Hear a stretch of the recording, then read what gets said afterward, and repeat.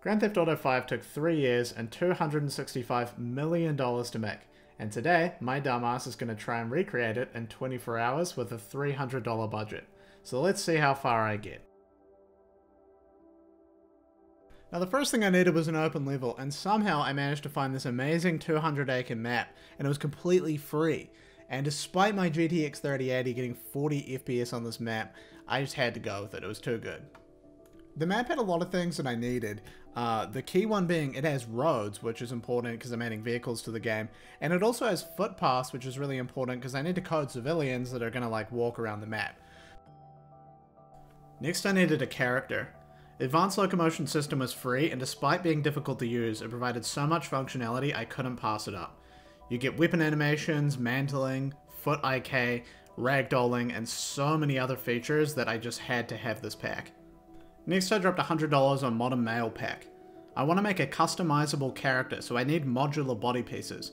I started by adding them all to the existing blueprint logic, and then I synced them all up using a feature of Unreal Engine called the Master Pose component.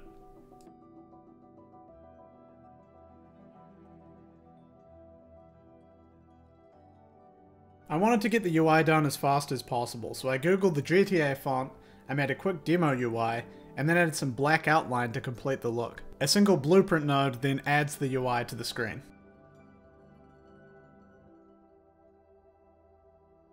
Alright, so now I just simply switch the level. I'm going to change the gun models to some custom ones from the FPS weapon bundle, and we're looking pretty damn good.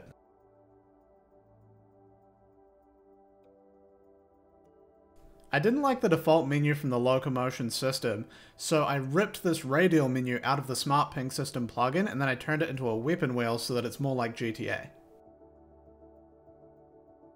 With vehicles being such a huge part of the game, I decided to tackle these next.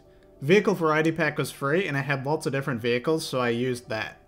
I use an invisible sphere to track whether the player is near the car, and then pressing E controls the car. When you control the car, we simply make your character invisible, and then spawn him back next to the car when you want to get out.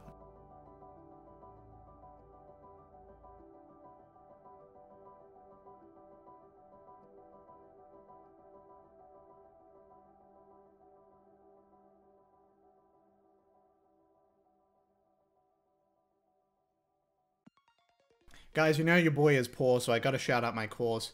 We teach you in 40 videos how to code games in C++ with Unreal Engine, and at the end of it, you have a game you can literally play on Steam with your friends. What is cooler than that? We make vehicles, weapons, an inventory system, an equipment system, and loads of other stuff in there as well. So if you're interested, you can grab that for $25 over on my Patreon. Thank you very much. Back to the video.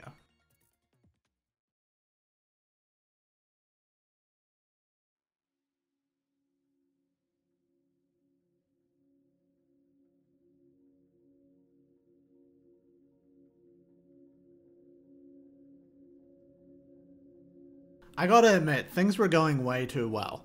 My first road bump came in the form of AI. Just getting civilians walking around the level turned out to be really tricky. I decided to create a network of nodes that the AI would follow. Each node can lead to any number of other nodes. When you see a fork in the road, the AI will randomly choose one of the nodes to go to. This happened to solve my issue of keeping the AI on the footpaths, because by default the AI will just choose the shortest path, so they'll end up walking through foliage and bushes and it looks ridiculous. I added a little bit of randomization by mapping a random number to a random clothing piece. Super basic, but it ended up working pretty well. Another huge problem is that with the 200-acre world, generating navigation for the entire world is way too slow. So we optimize this by only generating navigation around the actual character itself.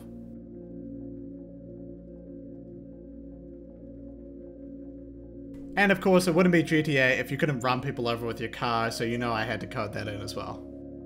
I added some very simple firing logic that deals damage to whatever you hit. I also created the particle systems myself, so I was able to save some money. Now I needed NPCs to support the damage system and also run away when you shoot at them. I wrote some blueprint code that figures out the opposite direction from the player and then generates a random location to flee to. Here's the logic with debugging to show how it works. Civilians should drop cash when killed, so I whipped up pickups for both cash and also ammo. An invisible sphere will add to the player's money or spare ammo variable when overlapped. Now I simply hook up the NPCs to drop a random amount of cash when killed.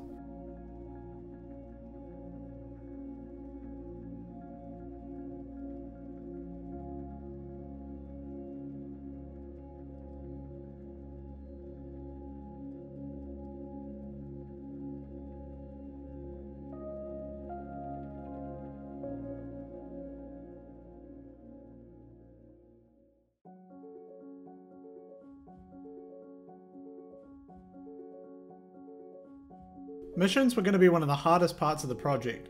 In GTA, the player usually receives missions by either cutscene or by a phone call. Since I didn't have time to create cutscenes, I decided quests would be given and updated using phone calls instead. To make my phone system, I took the best looking smartphone I could find, and then I added some basic script to make it animate, play audio, and display the caller. Hey, what's up, man? Look, you remember the other day when we were hanging out in my driveway and you dropped your phone? I didn't realize, but you left like a giant crater in the ground, like you've completely destroyed my driveway, so please hit me back as soon as possible, dude. Without a map, the player has no idea where their objective is, so I had to do the map before I could get to the quests. I started by taking a super high resolution screenshot of the map from a bird's eye view. I then grayscaled the map in Photoshop to make it look a little bit more like GTA. To pan the map around, we take the player's offset from the center of the map, divide it by the size of the map, and then multiply that by the dimensions of the map screenshot. This gives us the map's offset. Next, I added map icons so I can make objective markers for the quest. These tell the player where to go. I also added health and special meter bars, but I haven't hooked those up yet.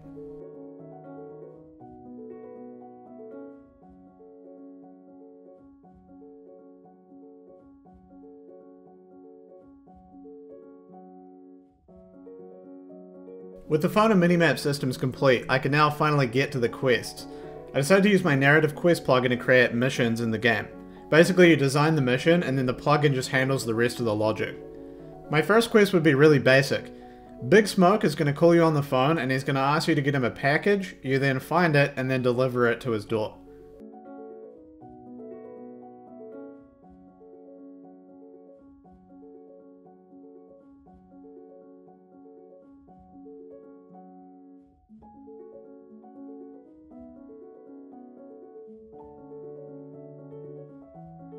The grey nodes are states in the quest, and the orange nodes represent actions that move you through the quest.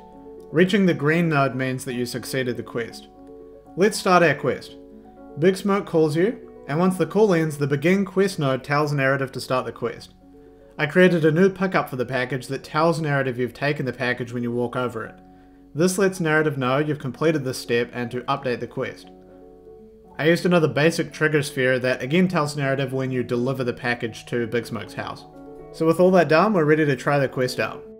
I'm going to spawn into the map. Big Smoke is queued up to call us, which begins the quest. The level blueprint has a bit of logic to add and remove quest markers, so it adds a marker that tracks the package. The package actor queues up the next phone call from Big Smoke when you take it. Finally, the invisible sphere at Big Smoke's doorstep tells narrative that you've completed this step. It then completes the quest, and queues up one last phone call from Big Smoke.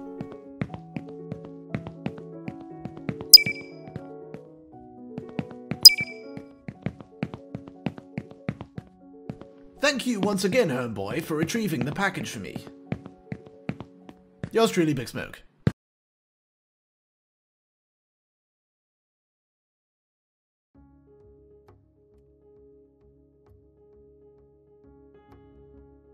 So now at this point I only had 10 hours left, and I had one final goal, which is to do a mission with some combat and maybe even a sidekick to help you if I had time for that as well.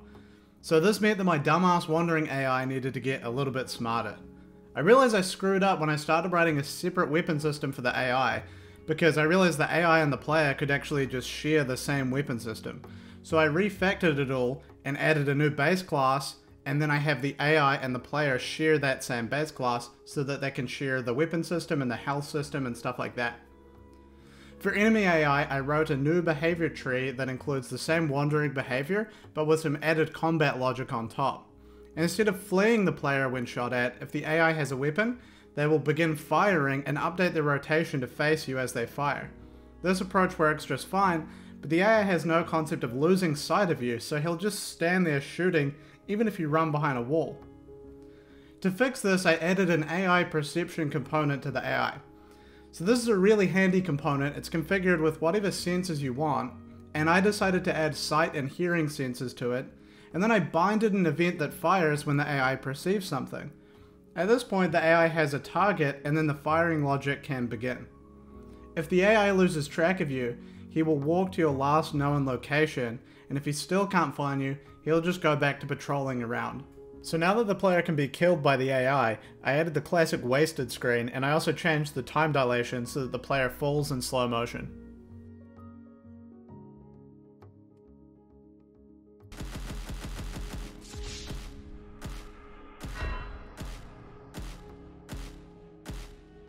Since I needed to code a partner to help you kill some rival goons in the final mission, I decided to whip one up. I was super intimidated by this and I thought it would be really hard, but in the end all I had to do was copy the logic from the enemies. The only difference is your partner looks for enemies to shoot instead of where the enemies look for your player to shoot.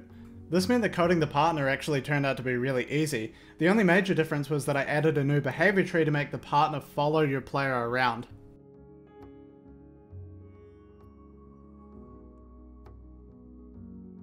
So the final quest involves you and your buddy basically getting into a big shoot up with a rival gang and then stealing some weapons from them.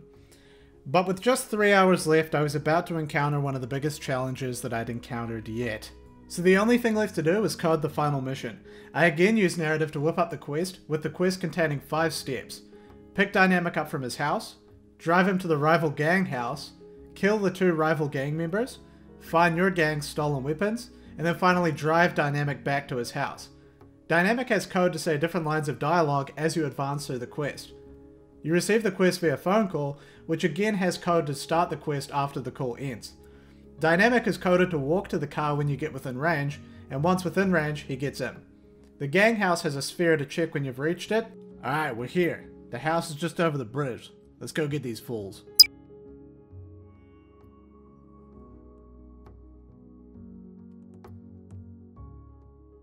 And then the 2 enemies have code in them that tells the narrative quest tool when they are killed, and that updates the quest and the UI. Yeah, we showed them. Alright, let's find those weapons and get out of here. Same goes for the weapons. When you pick them up, a simple sphere checks for when you take them. Yeah, we got the weapons. Could you please give me a ride home? I don't actually have a car, so if you could do that, that'd be real good.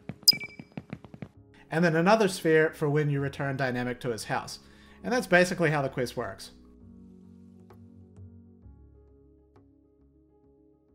Hey yo, thanks once again, homie. We showed those fools.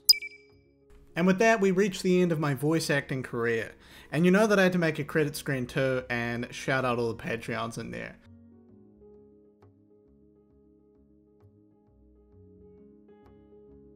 And so with 24 hours all used up, mountains of spaghetti code, and a whole bunch of marketplace assets, the question needs to be asked, did we actually succeed in making Grand Theft Auto 5? Absolutely not.